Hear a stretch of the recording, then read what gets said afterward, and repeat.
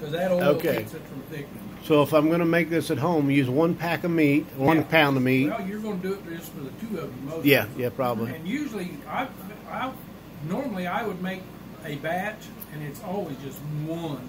Even up to a gallon of milk. 1 pound of meat.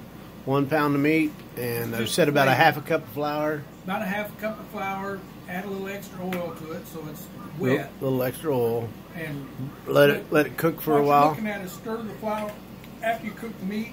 Yeah. Add a little oil. Stir the flour in that half cup. If it starts getting dry, add a little more oil. A little more oil. Because let it bubble. Okay. Just lightly, just like it was real thick gravy. Okay. Already.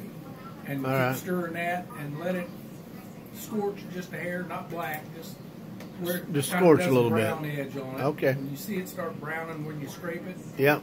Then it's time to add your milk. Time to add the milk. And just straight milk's fine. Straight milk, bring it up to a boil. Bring it up to where you want. Bring it to a boil. Keep stirring it. Keep stirring it good. And it'll start thickening. Okay. All right, boy, that's good gravy.